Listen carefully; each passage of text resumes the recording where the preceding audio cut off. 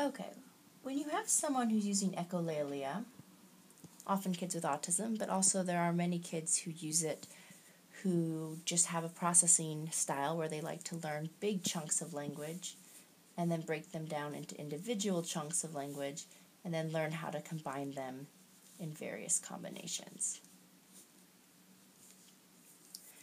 Sometimes this is called learning language in chunks, or being a Gestalt language learner, or we sometimes even call them the noun levers, because they're all about learning social language. But there's a lot of things that we can do if we want to support language learners who have this style. The first thing is when they're saying a word in some sort of context, you really want to make sure that it's really clear that there's an immediate result. So if they're asking for milk and they are allowed milk, they get a glass of milk, or they get told, not now. What we don't want to do is to start interjecting a lot of teaching and prompting in here, because when I ask for milk, if I said some other word like la blah blah blah blah blah blah, we don't want to think that that's a request for a whole bunch of teaching and prompting. What we want is when we say milk, it's linked to the thing. If we say jump, it's linked to jumping. If we say mom jump, we want the kid to see mom jumping, or mom laughing saying, I don't jump. So that's the first thing that we can do. Just simply run with what they say. This isn't a moment we don't want to be interjecting teaching right there. The second thing that we can do is try to make sure that we model language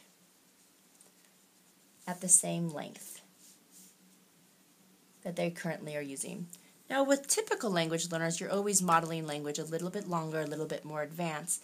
But for kids having a hard time processing it, if we make the language too long, they might see us saying something to our friend, but if what we're saying is so long that they can't imitate it, then they get stuck.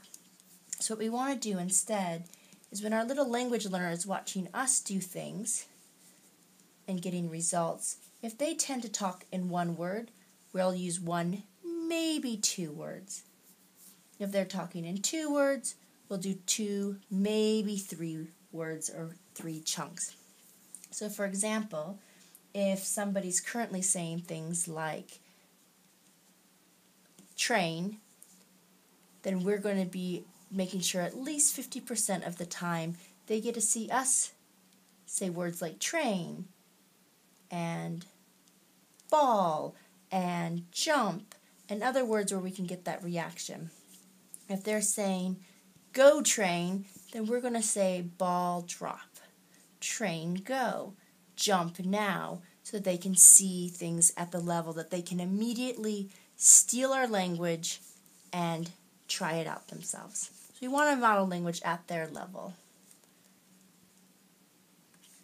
Sometimes we get tempted to do lots of, well, we could go do this, or maybe we should do this, and we get beautiful language, but that can come later.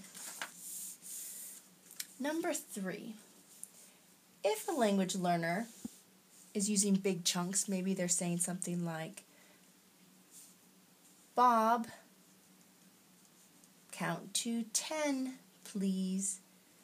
We don't know if they actually know this as individual words, but we might say, well, we're going to, in the middle of this game of counting to 10 during hide and seek or whatever, we're going to show them where that word boundary is. So we're going to say things like, Sarah, count to 10, please.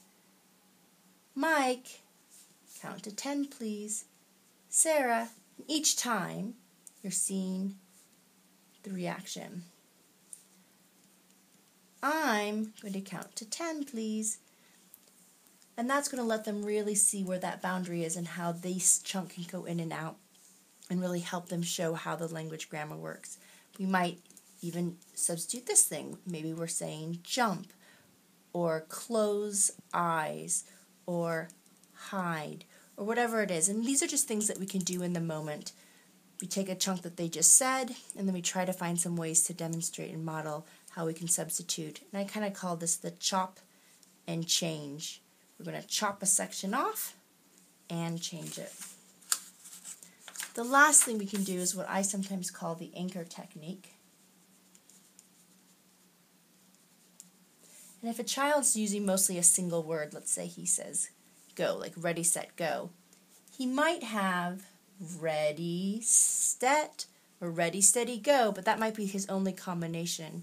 So maybe you could say go fast, go now, don't go, go to mom, go to kitchen, go in, maybe there's a box, go out the door. So I take one word and I'm using it over and over and over and over and over again during an activity, and I'm just showing some of these other words. These words might not be necessarily sticking, but what will be sticking is where those boundaries are and how that word works, and that's going to lead to the future. So just to recap, when we have a bit of echolalia, make sure that they have a real clear link between the word or phrase and the result.